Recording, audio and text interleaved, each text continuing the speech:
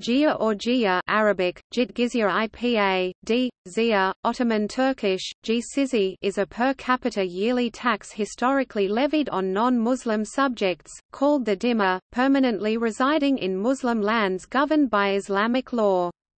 Muslim jurists required adult, free, sane males among the dhimma community to pay the jizya, while exempting women, children, elders, handicapped, the ill, the insane, monks, hermits, slaves, and mustamans—non-Muslim foreigners who only temporarily reside in Muslim lands.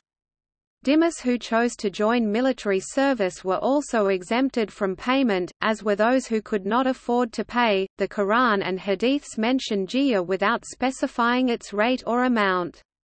However, scholars largely agree that early Muslim rulers adapted existing systems of taxation and tribute that were established under previous rulers of the conquered lands, such as those of the Byzantine and Sasanian empires. The application of jizya varied in the course of Islamic history. Together with kharaj, a term that was sometimes used interchangeably with jizya, taxes levied on non-Muslim subjects were among the main sources of revenues collected by some Islamic polities, such as the Ottoman Empire. Jizya rate was usually a fixed annual amount depending on the financial capability of the payer. Sources comparing taxes levied on Muslims and jizya differ as to their relative burden depending on time, place, specific taxes under consideration, and other factors. Historically, the jizya tax has been understood in Islam as a fee for protection provided by the Muslim ruler to non-Muslims, for the exemption from military service for non-Muslims, for the permission to practice a non-Muslim faith with some communal autonomy in a Muslim state, and as material proof of the non-Muslims' submission to the Muslim state and its laws. Jizya has also been understood by some as a ritual humiliation of the non-Muslims in a Muslim state for not converting to Islam, while others argue that if it were meant to be a punishment for the dhimmis unbelief, then monks and the clergy wouldn't have been exempted. The term appears in the Quran referring to a tax or tribute from people of the book, specifically Jews and Christians.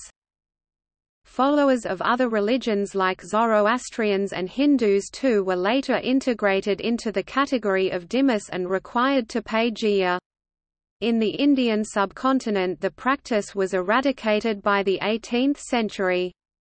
It almost vanished during the 20th century with disappearance of Islamic states and spread of religious tolerance.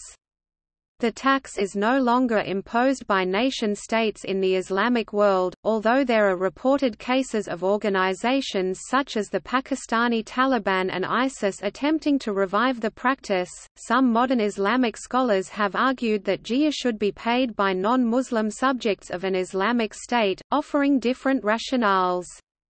For example, Sayyid Qutb saw it as punishment for polytheism, while Abdul Rahman Doi viewed it as a counterpart of the zakat tax paid by Muslims. According to Khalid Abu al-Fadl, moderate Muslims reject the dhimma system, which encompasses jizya, as inappropriate for the age of nation-states and democracies, while scholars like Abu Hanifa and Abu Yusuf stated that jizya should be imposed on all non-Muslims without distinction. Some later and more extremist jurists do not permit jizya for idolaters and instead only allowed the choice of conversion to avoid death.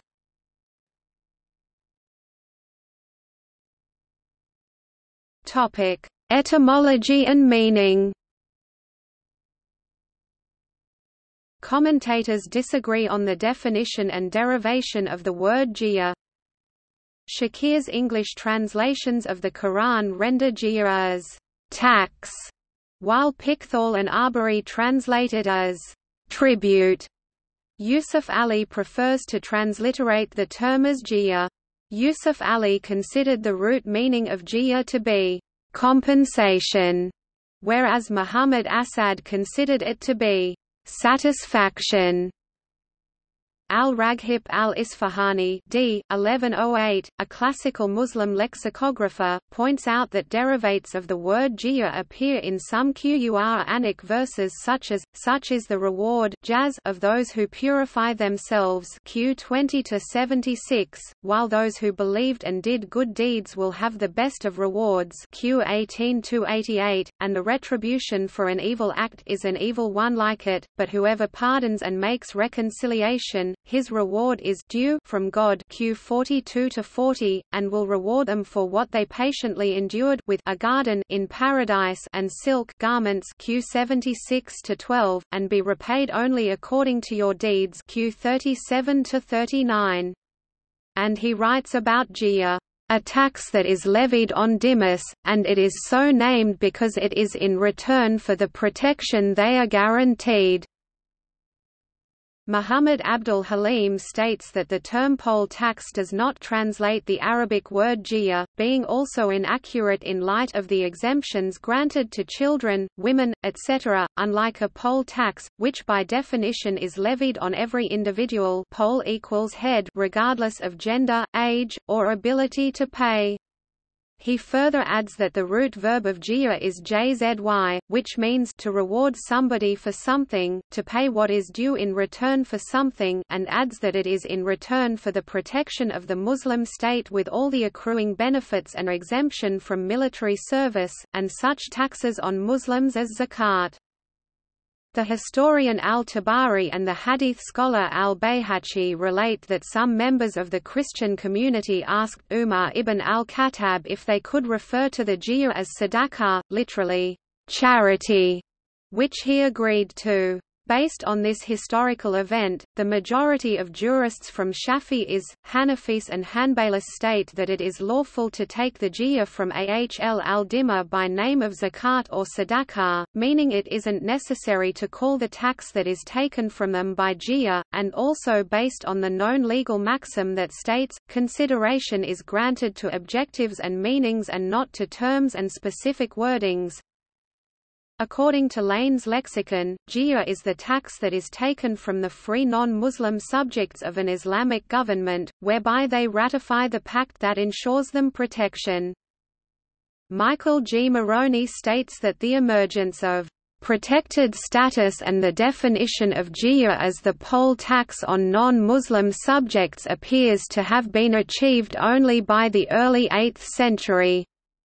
This came as a result of growing suspicions about the loyalty of the non-Muslim population during the Second Civil War and of the literalist interpretation of the Qur'an by pious Muslims. Jane Damon McAuliffe states that jizya, in early Islamic texts, was an annual tribute expected from non-Muslims, and not a poll tax. Similarly, Thomas Walker Arnold writes that jizya originally denoted tribute of any type paid by the non-Muslim subjects of the Arab Empire, but that it came later on to be used for the capitation tax, as the fiscal system of the new rulers became fixed. Arthur Stanley Tritton states that both jizya in West, and kharaj in the East Arabia meant tribute. It was also called jawali in Jerusalem. Shemesh says that Abu Yusuf, Abu Ubaid, Qudama, Khatib and Yahya used the terms jizya, kharaj, ushr and task as synonyms. Anne Lambton writes that the origins of jizya are extremely complex, regarded by some jurists as compensation paid by non-Muslims for being spared from death, and by others as compensation for living in Muslim lands.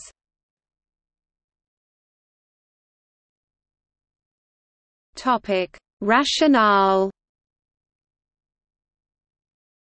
Most Muslim jurists and scholars regard the jizya as a special payment collected from certain non-Muslims in return for the responsibility of protection fulfilled by Muslims against any type of aggression, as well as for non-Muslims being exempt from military service, and in exchange for the suppliance of poor dhimmis.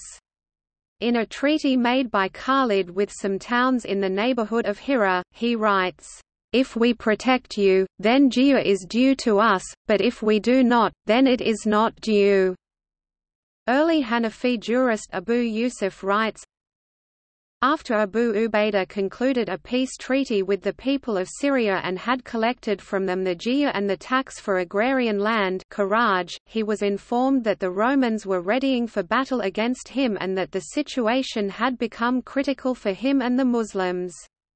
Abu Ubaidah then wrote to the governors of the cities with whom pacts had been concluded that they must return the sums collected from jizya and kharaj and say to their subjects, "We return to you your money because we have been informed that troops are being raised against us. In our agreement you stipulated that we protect you, but we are unable to do so. Therefore, we now return to you what we have taken from you, and we will abide by the stipulation and what has been written down, if God grants us victory over them."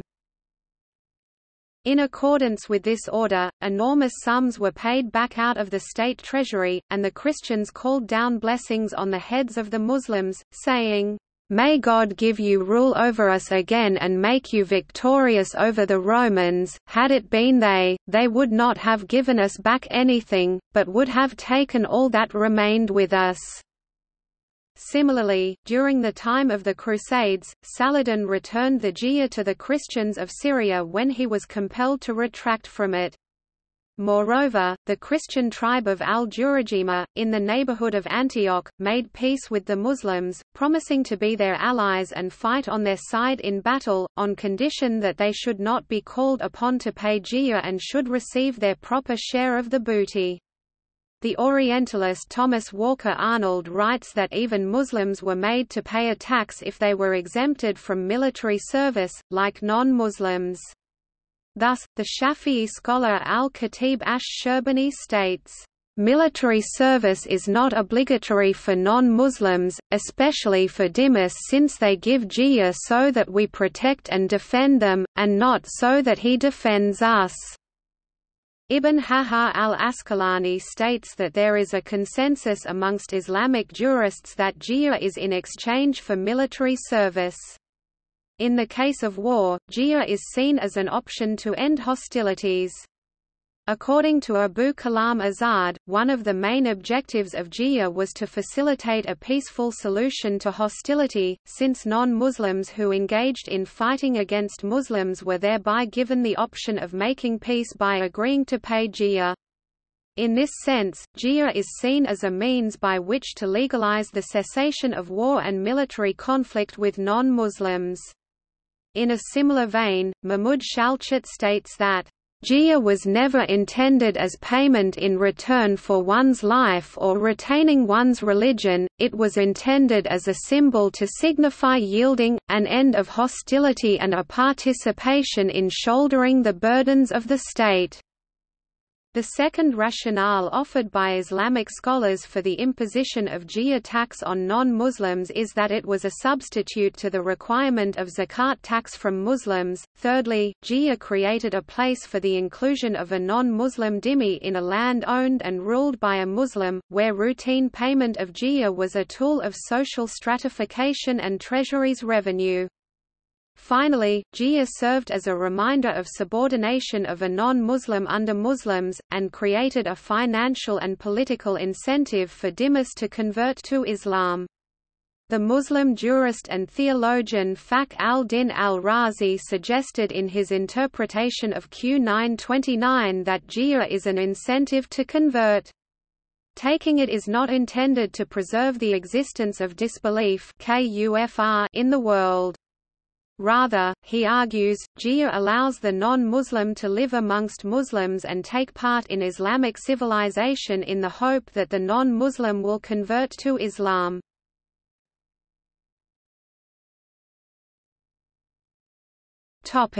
In the Qur'an, jizya is sanctioned by the Qur'an based on the following verse: "Fight those who believe not in God and in the last day, and who do not forbid what God and his messenger have forbidden, and who follow not the religion of truth among those who were given the book, till they pay the jizya with a willing hand, being humbled, tr. The study Quran. fight those of the people of the book who do not truly believe in God and the last day, who do not forbid what God and his messenger have forbidden, who do not behave according to the rule of justice, until they pay the tax and submit to it. Tr. Abdul Halim. 1. Fight those who believe not in God and the last day. Katalu kladhina la yu minuna by lahi wa la by el yormi el akhir. Muhammad Sa'id Ramadan al-Bouti says, commenting on this verse, the verse commands quartal and not quartal, and it is known that there is a big distinction between these two words. For you say kataltu quartaled so and so if you initiated the fighting, while you say kataltu kat him if you resisted his effort to fight you by a reciprocal fight, or if you forestalled him in that so that he would not get at you unawares. Commenting on the Jizya verse, Abu Hayyan states, they are so described because their way of acting is the way of those who do not believe in God, while Ahmad al-Maraghi comments on it. Fight those mentioned when the conditions which necessitate fighting are present, namely, aggression against you or your country, oppression and persecution against you on account of your faith, or threatening your safety and security, as was committed against you by the Byzantines, which was what led to Tabuk. Muhammad Abdul Halim writes that there is nothing in the Qur'an to say that not believing in God and the Last Day is in itself grounds for fighting anyone. 2. Do not forbid what God and His Messenger have forbidden. Wa la yuharimuna ma haramallahu wa rasulah. The closest and most viable cause must relate to jizya, that is, unlawfully consuming what belongs to the Muslim state, which, al-Baydawi explains, it has been decided that they should give, since their own scriptures and prophets forbid breaking agreements and not paying what is due to others. His messenger in this verse has been interpreted by exegetes as referring to the Prophet Muhammad or the people of the book's own earlier messengers, Moses or Jesus. According to Abdul Halim, the latter must be the correct interpretation, as it is already assumed that the people of the book did not believe in Muhammad or forbid what he forbade, so that they are condemned for not obeying their own prophet, who told them to honor their agreements. 3. Who do not embrace the true faith, who do not behave according to the rule of justice. Wa la yadanuna dinal haqq. A number of translators have rendered the text as, "Those who do not embrace the true faith, follow the religion of truth," or some variation thereof. Muhammad Abdul Halim argues against this translation, preferring instead to render dinal haqq as, "rule of justice." The main meaning of the Arabic dana is he obeyed, and one of the many meanings of din is behavior. Al-Sira wa al-Ada. The famous Arabic lexicographer Fairuzabadi d. 817–1415 gives more than 12 meanings for the word din, placing the meaning worship of God, religion lower in the list. Al-Mujam al-Wasat gives the following definition: dana is to be in the habit of doing something good or bad. Dana by something is to take it as a religion and worship God through it. Thus, when the verb dana is used in the sense of to believe or to practice a religion, it takes the preposition by after it, e.g. dana bil Islam, and this is the only usage in which the word means religion. The Jizya verse does not say la yadanuna bi dinil haqq, but rather la yadanuna dinal haqq. Abdul Halim thus concludes that the meaning that fits the Jizya verse is thus those who do not follow the way of justice al-haqq, i.e. by breaking their agreement and refusing to pay what is due. 4. Until they pay jizya with their own hands hatta yutu el jiyata and yadan. Here and yad from, for, at hand, is interpreted by some to mean that they should pay directly, without intermediary and without delay. Others say that it refers to its reception by Muslims and means generously, as in, with an open hand, since the taking of the jizya is a form of munificence that averted a state of conflict. Al-Tabari gives only one explanation, that it means, "from their hands to the hands of the receiver," just as we say, "I spoke to him mouth to mouth." We also say, "I gave it to him hand to hand." M.J. Kister understands and yad to be a reference to the ability and sufficient means of the dhimmi. Similarly, Rashid Rida takes the word yad in a metaphorical sense and relates the phrase to the financial ability of the person liable to pay jizya. 5. While they are subdued, wa hum sajiran. Mark R. Cohen writes that while they are subdued was interpreted by many to mean humiliated state of the non-Muslims. According to Ziauddin Ahmed, in the view of the majority of fuqaha Islamic jurists, the jizya was levied on non-Muslims in order to humiliate them for their unbelief. In contrast, Abdul Halim writes that this notion of humiliation runs contrary to verses such as, "Do not dispute with the people of the book except in the best manner" Q 29–46, and the prophetic hadith, "May God have mercy on the man who is liberal and easy-going Sam when he buys, when he sells, and when he demands what is due to him."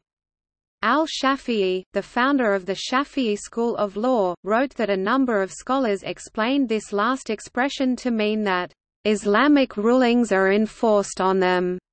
This understanding is reiterated by the Hanbali jurist Ibn Qayyim al-Jawziyya, who interprets wa hum sajiran as making all subjects of the state obey the law and, in the case of the people of the book, pay the jizya.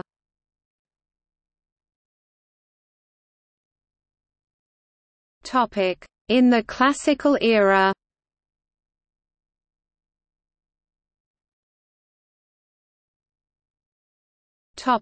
Liability and exemptions.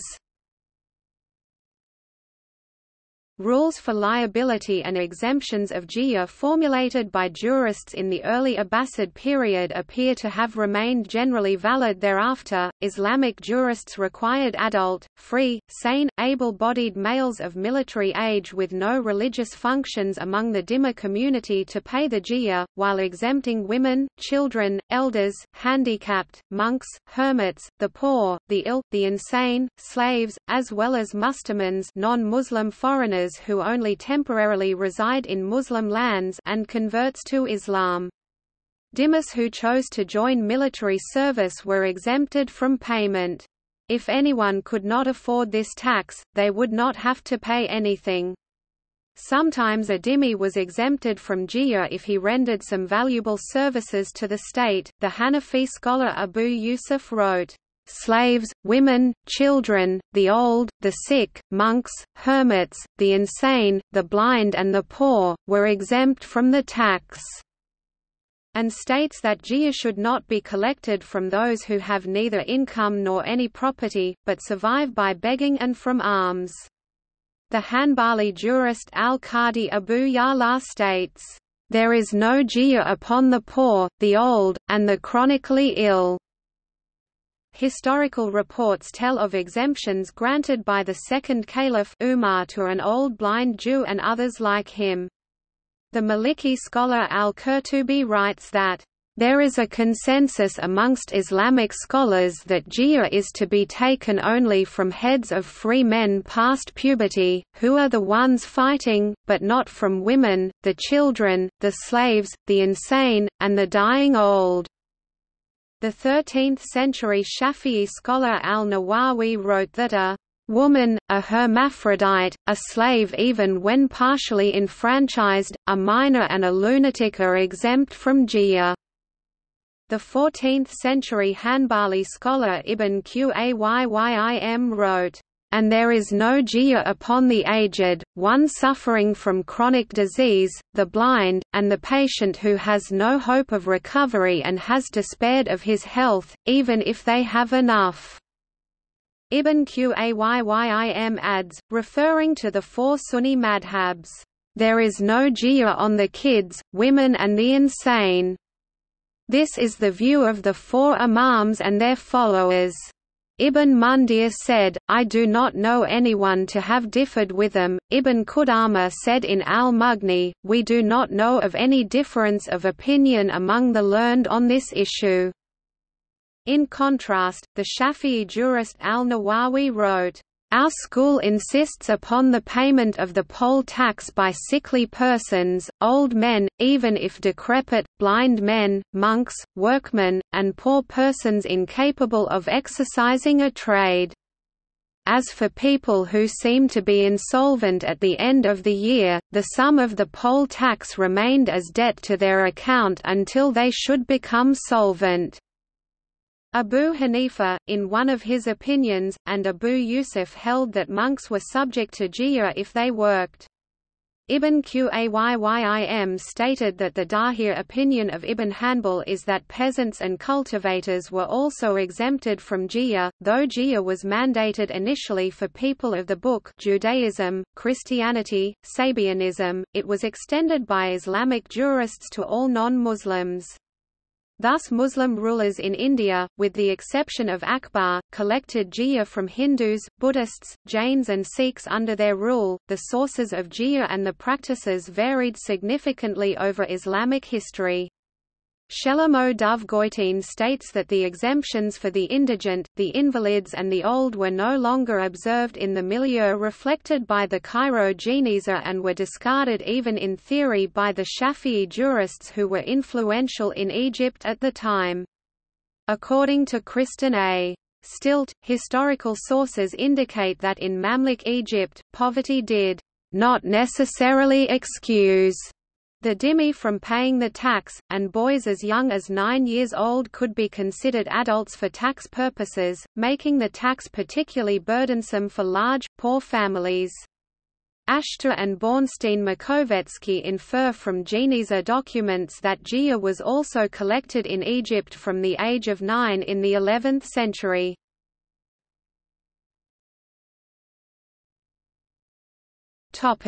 Rate of jizya tax. The rates of jizya were not uniform. By the time of Muhammad, the jizya rate was 1 dinar per year imposed on male dhimmis in Medina, Mecca, Khaybar, Yemen, and Najran, and maximum of 12 dirhams under Akti name of Muhammad for St. Catherine's Monastery. According to Muhammad Hamidullah, the rate of 10 dirhams per annum represented the expenses of an average family for 10 days. Abu Yusuf, the chief qadi of the Caliph Harun al-Rashid, states that there was no amount permanently fixed for the tax, though the payment usually depended on wealth. The Kitab al-Kharaj of Abu Yusuf sets the amounts at 48 dirhams for the richest, e.g. money changers, 24 for those of moderate wealth, and 12 for craftsmen and manual laborers. Moreover, it could be paid in kind if desired. Cattle, merchandise, household effects, even needles were to be accepted in lieu of specie coins, but not pigs, wine, or dead animals. The jizya varied in accordance with the affluence of the people of the region and their ability to pay. In this regard, Abu Ubaid ibn Salam comments that the Prophet imposed 1 dinar, then worth 10 or 12 dirhams, upon each adult in Yemen. This was less than what Umar imposed upon the people of Syria and Iraq, the higher rate being due to the Yemenis' greater affluence and ability to pay. The rate of jizya that were fixed and implemented by the second caliph of the Rashidun Caliphate, namely Umar bin al-Khattab, during the period of his khilafah, were small amounts, 4 dirhams from the rich, 2 dirhams from the middle class and only 1 dirham from the active poor who earned by working on wages, or by making or vending things. The 13th-century scholar al-Nawawi writes, "The minimum amount of the jizya is 1 dinar per person per annum, but it is commendable to raise the amount, if it be possible, to 2 dinars, for those possessed of moderate means, and to 4 for rich persons." Abu Ubaid insists that the dhimmis must not be burdened beyond their capacity, nor must they be caused to suffer. Ibn Qudama narrates 3 views in what concerns the rates of jizya. First, that it is a fixed amount that can't be changed, a view that is reportedly shared by Abu Hanifa and al-Shafi'i. Secondly, that it is up to the imam Muslim ruler to make ijtihad independent reasoning so as to decide whether to add or decrease. He gives the example of umar making particular amounts for each class, the rich, the middle class and the active poor. Finally, the third opinion considered the strict minimum to be 1 dinar, but gave no upper bound concerning the maximum amount. Ibn Khaldun states that jizya has fixed limits that cannot be exceeded. In the classical manual of Shafi'i fiqh Reliance of the Traveller it is stated that he minimum non-Muslim poll tax is 1 dinar n, 4.235 grams of gold per person per year. The maximum is whatever both sides agree upon.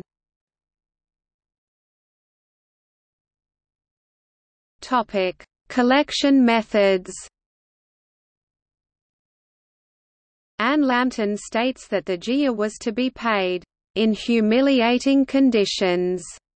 NRG and other scholars state that some jurists required the jizya to be paid by each in person, by presenting himself, arriving on foot not horseback, by hand, in order to confirm that he lowers himself to being a subjected one, and willingly pays. According to Mark R. Cohen, the Qur'an itself does not prescribe humiliating treatment for the dhimmi when paying jizya, but some later Muslims interpreted it to contain an equivocal warrant for debasing the dhimmi non-Muslim through a degrading method of remission. In contrast, the 13th-century hadith scholar and Shafi'ite jurist al-Nawawi, comments on those who would impose a humiliation along with the paying of the jizya, stating, "As for this aforementioned practice, I know of no sound support for it in this respect, and it is only mentioned by the scholars of Khurasan. The majority of scholars say that the jizya is to be taken with gentleness, as one would receive a debt. The reliably correct opinion is that this practice is invalid and those who devised it should be refuted. It is not related that the Prophet or any of the rightly guided caliphs did any such thing when collecting the jizya." Ibn Qudamah also rejected this practice and noted that Muhammad and the Rashidun caliphs encouraged that jizya be collected with gentleness and kindness. The Maliki scholar al-Qurtubi states, "Their punishment in case of non-payment of jizya while they were able to do so is permitted, however, if their inability to pay it was clear then it isn't lawful to punish them, since, if one isn't able to pay the jizya, then he is exempted." According to Abu Yusuf, jurist of the 5th Abbasid Caliph Harun al-Rashid, those who didn't pay jizya should be imprisoned and not be let out of custody until payment. However, the collectors of the jizya were instructed to show leniency and avoid corporal punishment in case of non-payment. If someone had agreed to pay jizya, leaving Muslim territory for enemy land was, in theory, punishable by enslavement if they were ever captured. This punishment did not apply if the person had suffered injustices from Muslims. Failure to pay the jizya was commonly punished by house arrest, and some legal authorities allowed enslavement of dhimmis for non-payment of taxes. In South Asia, for example, seizure of dhimmi families upon their failure to pay annual jizya was one of the two significant sources of slaves sold in the slave markets of Delhi Sultanate and Mughal era.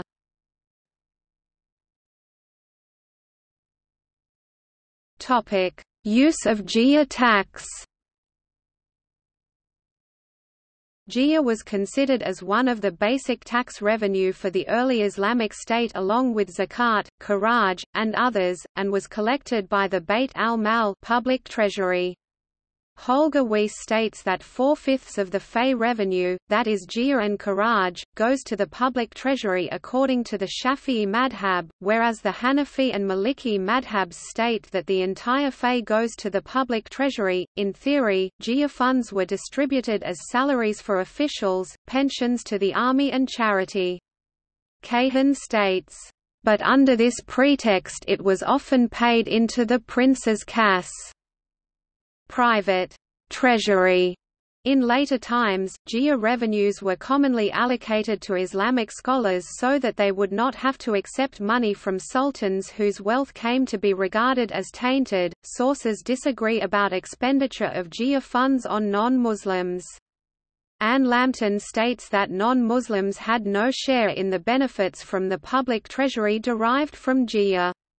In contrast, according to several Muslim scholars, Islamic tradition records a number of episodes in which the second Caliph Umar stipulated that needy and infirm dhimmis be supported from the Bayt al-Mal, which some authors hold to be representative of Islam.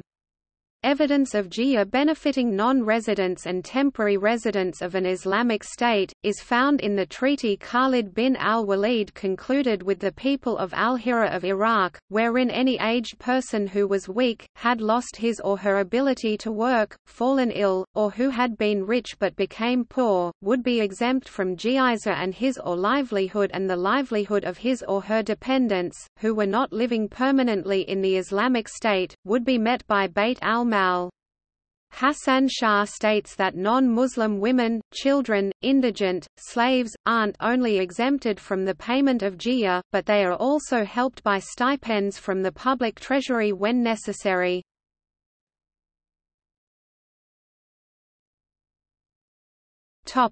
History.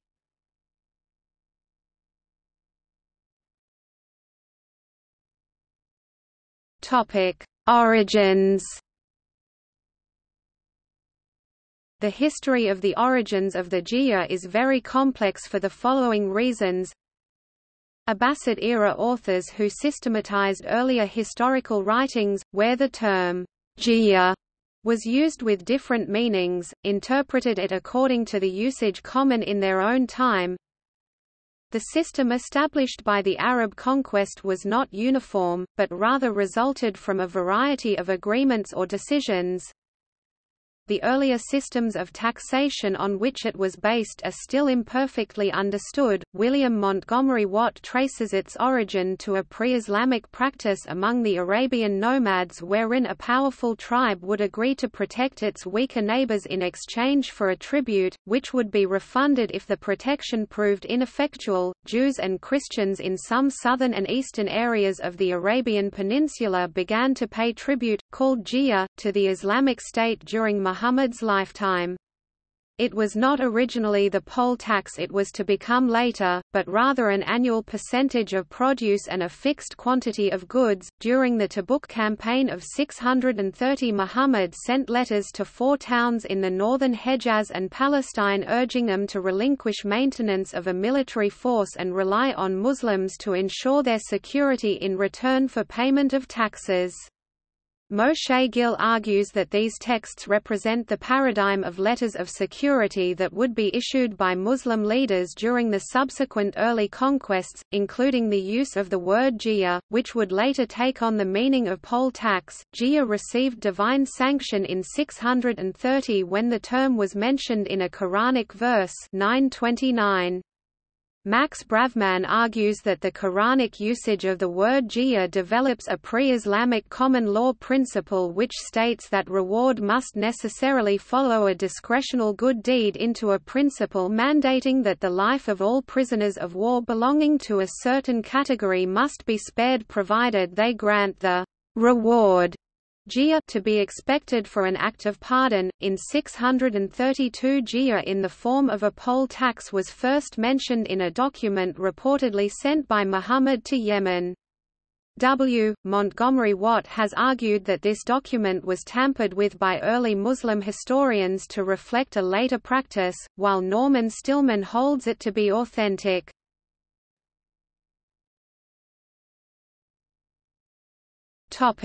Emergence of classical taxation system.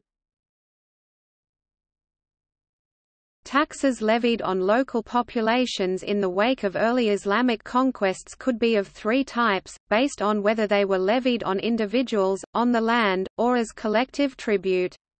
During the 1st century of Islamic expansion, the words jizya and kharaj were used in all these 3 senses, with context distinguishing between individual and land taxes. Kharaj on the head, jizya on land, and vice versa. In the words of Dennett, "Since we are talking in terms of history, not in terms of philology, the problem is not what the taxes were called, but what we know they were." Regional variations in taxation at first reflected the diversity of previous systems. The Sasanian Empire had a general tax on land and a poll tax having several rates based on wealth, with an exemption for aristocracy. In Iraq, which was conquered mainly by force, Arabs controlled taxation through local administrators, keeping the graded poll tax, and likely increasing its rates to 1, 2 and 4 dinars. The aristocracy exemption was assumed by the new Arab Muslim elite and shared by local aristocracy by means of conversion. The nature of Byzantine taxation remains partly unclear, but it appears to have involved taxes computed in proportion to agricultural production or number of working inhabitants in population centers.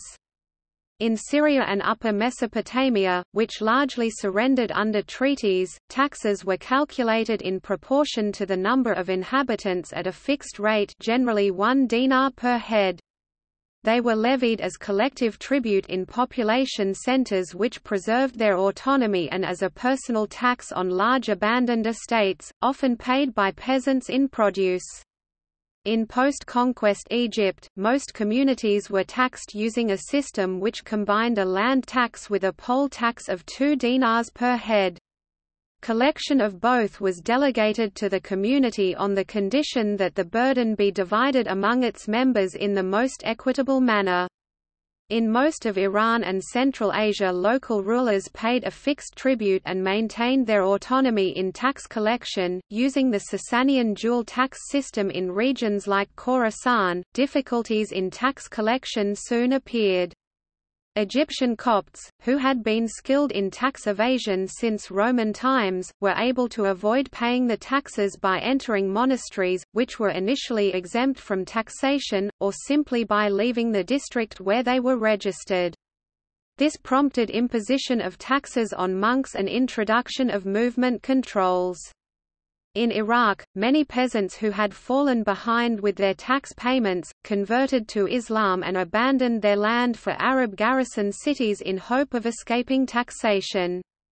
Faced with a decline in agriculture and a treasury shortfall, the governor of Iraq al-Hajjaj forced peasant converts to return to their lands and subjected them to the taxes again, effectively forbidding peasants to convert to Islam.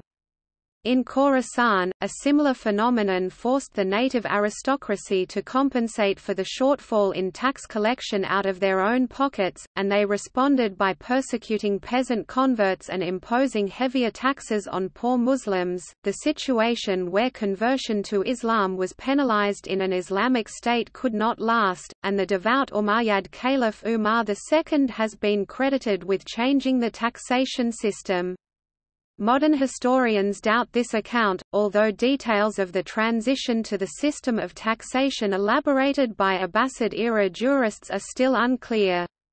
Umar II ordered governors to cease collection of taxes from Muslim converts, but his successors obstructed this policy. Some governors sought to stem the tide of conversions by introducing additional requirements such as undergoing circumcision and the ability to recite passages from the Qur'an. According to Hoyland, taxation-related grievances of non-Arab Muslims contributed to the opposition movements which resulted in the Abbasid Revolution. In contrast, Dennett states that it is incorrect to postulate an economic interpretation of the Abbasid Revolution. The notion of an Iranian population staggering under a burden of taxation and ready to revolt at the first opportunity, as imagined by Gerlof van Vleuten, will not bear the light of careful investigation. He continues, under the new system that was eventually established, Kharaj came to be regarded as a tax levied on the land, regardless of the taxpayer's religion. The poll tax was no longer levied on Muslims, but treasury did not necessarily suffer and converts did not gain as a result, since they had to pay zakat, which was instituted as a compulsory tax on Muslims around 730. The terminology became specialized during the Abbasid era, so that kharaj no longer meant anything more than land tax, while the term jizya was restricted to the poll tax on dimmas.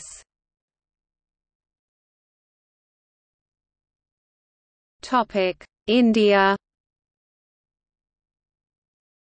In India, Islamic rulers imposed jizya on non-Muslims starting with the 11th century. The taxation practice included jizya and kharaj taxes. These terms were sometimes used interchangeably to mean poll tax and collective tribute, or just called kharaj o jizya. Jizya expanded with Delhi Sultanate. Ala al-Din Khalji, a sultan of the Khalji dynasty who ruled over most of north, west and parts of eastern India, from 1296 to 1316 AD, legalized the enslavement of the jizya and kharaj defaulters. His officials seized and sold these slaves in growing sultanate cities where there was a great demand of slave labor. The Muslim court historian Ziauddin Bahrani recorded that Qazi Mughisuddin of Bayana advised Ala al-Din that Islam requires imposition of jizya on Hindus, to show contempt and to humiliate the Hindus, and imposing jizya is a religious duty of the Sultan. During the early 14th century reign of Muhammad bin Tughlaq, expensive invasions across India and his order to attack China by sending a portion of his army over the Himalayas, emptied the precious metal in Sultanate's treasury. He ordered minting of coins from base metals with face value of precious metals. This economic experiment failed because Hindus in his sultanate minted counterfeit coins from base metal in their homes, which they then used for paying jizya. In the late 14th century, mentions the memoir of Tughlaq dynasty's Sultan Firoz Shah Tughlaq. His predecessor taxed all Hindus but had exempted all Hindu Brahmins from jizya. Firoz Shah extended it over all Hindus. He also announced that any Hindus who converted to Islam would become exempt from taxes and jizya as well as receive gifts from him. On those who chose to remain Hindus, he raised jizya tax rate. In Kashmir, Sikandar Butsakan levied both jizya and zakat on Hindus. Ahmad Shah (1411–1442), a ruler of Gujarat, introduced the jizya in 1414 and collected it with such strictness that many people converted to Islam to evade it. Jizya was abolished by the third Mughal Emperor Akbar, in 1564. It was finally abolished in 1579. However, Aurangzeb, the sixth emperor, reintroduced and levied jizya on non-Muslims in 1679. His goal was to promote Islam and weaken the Hindu religion. Aurangzeb ordered that the collected jizya be used for charitable causes to support the increasing number of impoverished and unemployed Muslim clerics in his empire. Hindus were outraged and numerous small-scale revolts resulted. The jizya rate was more than twice the zakat tax rate paid by Muslims, which led to mass civil protests of 1679 in India. He imposed it on monks and beggars as well. In some areas revolts led to its periodic suspension, such as the 1704 AD suspension of jizya in Deccan region of India by Aurangzeb.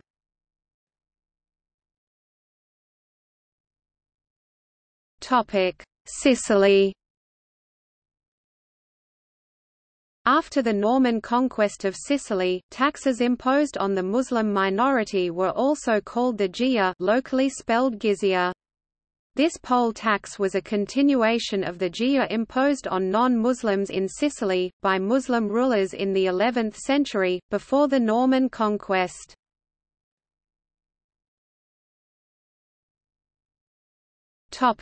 Ottoman Empire. Jizya collected from Christian and Jewish communities was among the main sources of tax income of the Ottoman treasury. In some regions, such as Lebanon and Egypt, jizya was payable collectively by the Christian or the Jewish community, and was referred to as maktu. In these cases the individual rate of jizya tax would vary, as the community would pitch in for those who could not afford to pay.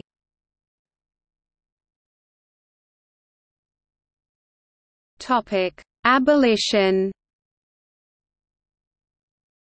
In Persia, jizya was paid by Zoroastrian minority until 1884, when it was removed by pressure on the Qajar government from the Persian Zoroastrian Amelioration Fund. The jizya was eliminated in Algeria and Tunisia in the 19th century, but continued to be collected in Morocco until the first decade of the 20th century. These three dates coincide with the French colonization of these countries. The Ottoman Empire abolished the jizya in 1856. It was replaced with a new tax, which non-Muslims paid in lieu of military service. It was called Badal Askari, lit. Military substitution, a tax exempting Jews and Christians from military service. The Jews of Kurdistan, according to the scholar Mordecai Zaken, preferred to pay the Badal tax in order to redeem themselves from military service. Only those incapable of paying the tax were drafted into the army. Zaken says that paying the tax was possible to an extent also during the war, and some Jews paid 50 gold liras every year during World War I. According to Zaken, in spite of the forceful conscription campaigns, some of the Jews were able to buy their exemption from conscription duty. Zaken states that the payment of the Badal Askari during the war was a form of bribe that bought them at most a one-year deferment.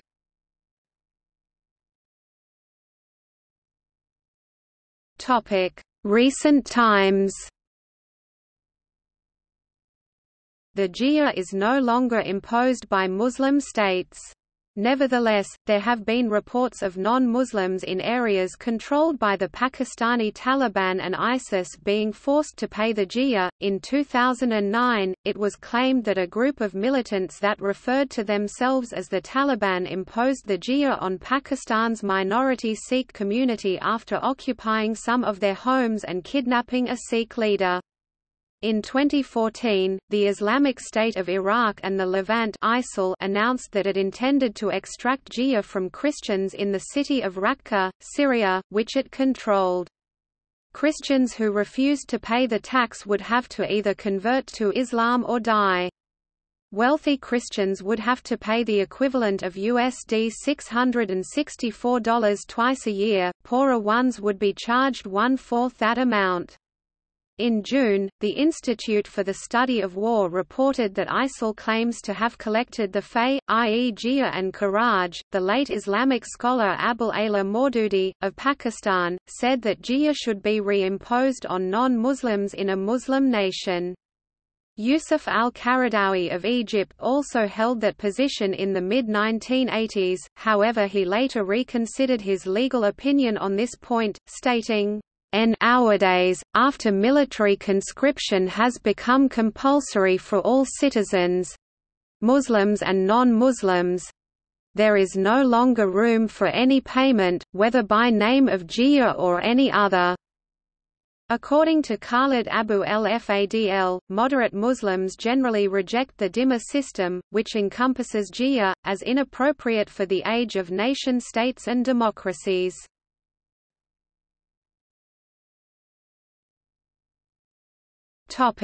Assessment and historical context. Some authors have characterized the complex of land and poll taxes in the pre-Abbasid era and implementation of the jizya poll tax in early modern South Asia as discriminatory and/or oppressive, and the majority of Islamic scholars, amongst whom are al-Nawawi and Ibn Qudamah, have criticized humiliating aspects of its collection as contrary to Islamic principles. Discriminatory regulations were utilized by many pre-modern polities. However, W. Cleveland and M. Bunton assert that dhimma status represented an unusually tolerant attitude for the era and stood in marked contrast to the practices of the Byzantine Empire. They add that the change from the Byzantine and Persian rule to Arab rule lowered taxes and allowed dhimmis to enjoy a measure of communal autonomy. According to Bernard Lewis, available evidence suggests that the change from Byzantine to Arab rule was welcomed by many among the subject peoples, who found the new yoke far lighter than the old, both in taxation and in other matters.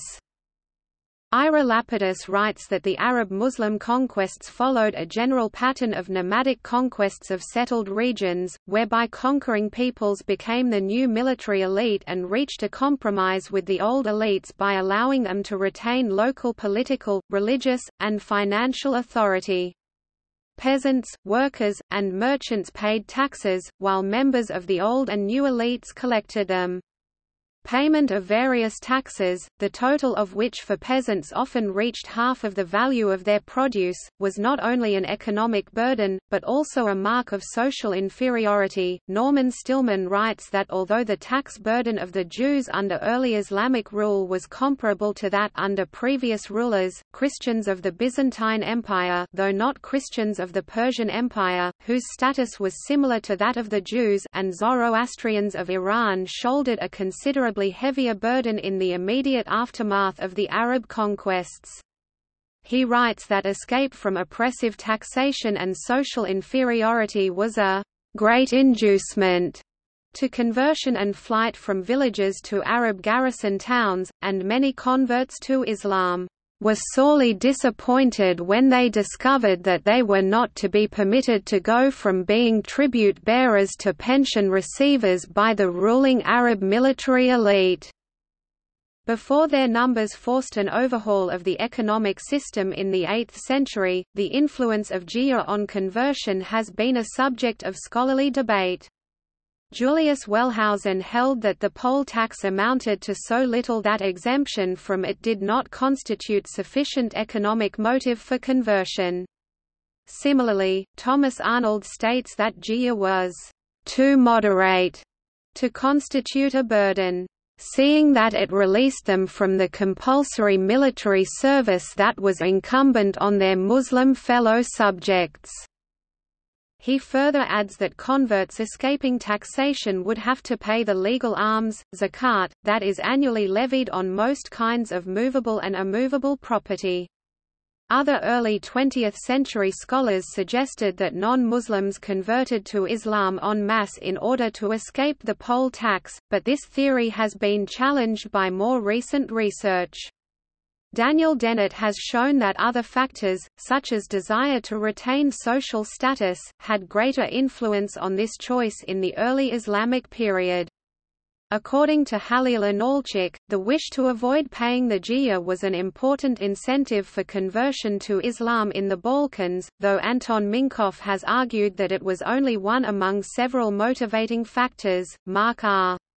Cohen writes that despite the humiliating connotations and the financial burden, the jizya paid by Jews under Islamic rule provided a surer guarantee of protection from non-Jewish hostility than that possessed by Jews in the Latin West, where Jews paid numerous and often unreasonably high and arbitrary taxes in return for official protection, and where treatment of Jews was governed by charters which new rulers could alter at will upon accession or refuse to renew altogether.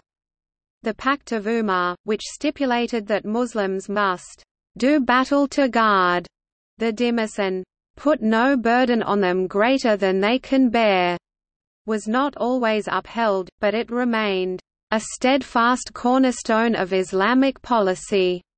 Into early modern times, Yasser Elathi states that the insignificant amount of the jizya, as well as its progressive structure and exemptions, leave no doubt that it was not imposed to persecute people or force them to convert.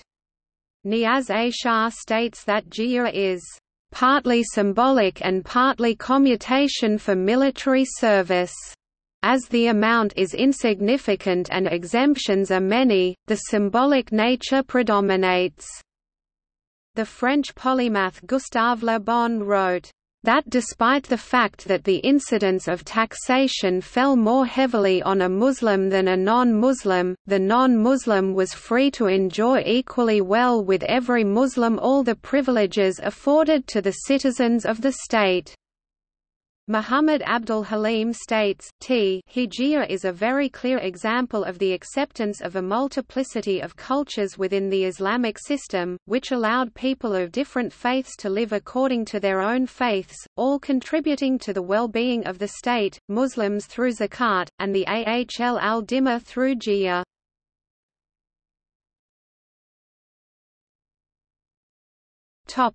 See also: Dhimmi, Kharaj, Liebzoll, Ottoman millet system, Rav Aksazi, taxation of the Jews, tolerance tax.